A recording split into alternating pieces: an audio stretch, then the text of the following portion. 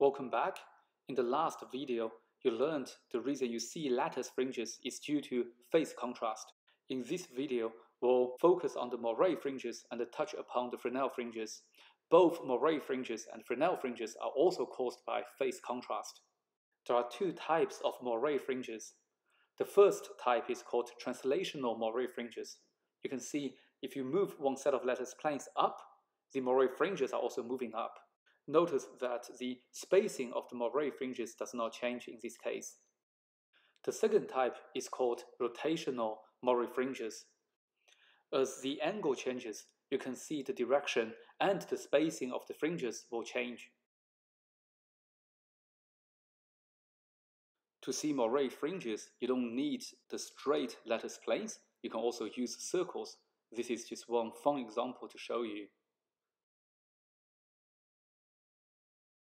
In TEM, because the lattice planes are straight, so we'll use the straight lattice fringes to show you how we can connect the spacing of the lattice planes to the spacing of the Morie fringes. Looking at the translational Morie fringes first, assume we have two sets of lattice planes laying on top of each other. The D spacings are D1 and D2. In reciprocal space, there will be G1 and G2. G is equal to 1 over D. Then, in reciprocal space, the G value for the Morie fringes is simply equal to G2 minus G1. Looking at the real space, you can substitute D by 1 over G and get the expression here.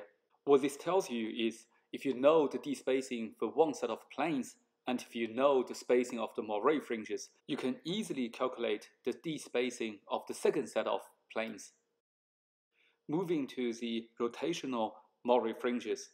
In this case, we assume we have only one type of lattice planes, but the top layer is rotated against the bottom layer. The spacing of the Morie fringes is a function of the rotational angle beta. It is simply d, the lattice spacing, over 2 sine half beta. What this tells you is by looking at the spacing of the Morie fringes, you can easily calculate the rotational angle of top and bottom layers.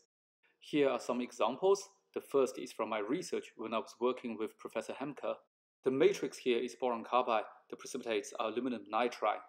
If you look at this precipitate here, you see these bright dark stripes, and these are the Morie fringes. You can also see Morie fringes from this precipitate here. For the TEM image on the right, I found it online. It was published by Liao and co-authors in Scientific Report in 2016. They looked at the overlapping boron nitride nanosheets. Again, you can see these Morie fringes. Extending from one-dimensional lattice fringes to two-dimensional lattice patterns, Morie fringes will evolve into Morie patterns. The example is from Xiaodong Xu's group, and they were looking at bilayer graphene. If you rotate one layer against another, you will create these beautiful Morie patterns.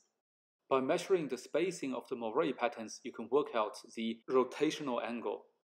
I'll just use one slide to talk about the Fresnel fringes. Fresnel fringes are also caused by the phase contrast.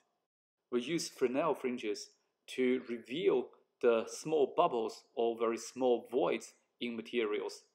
For materials in nuclear applications, when these materials are irradiated, helium bubbles 1 to 2 nanometers in size or even smaller in size can form.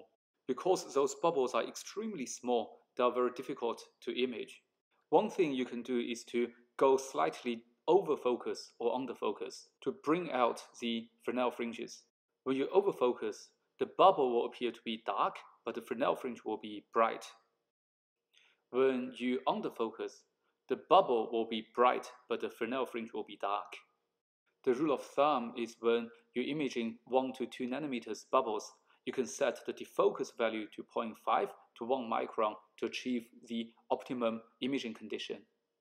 In this video, you have learned two types of fringes, Morie fringes and Fresnel fringes. In the next video, we'll introduce another type of fringes, the fringes caused by stacking faults.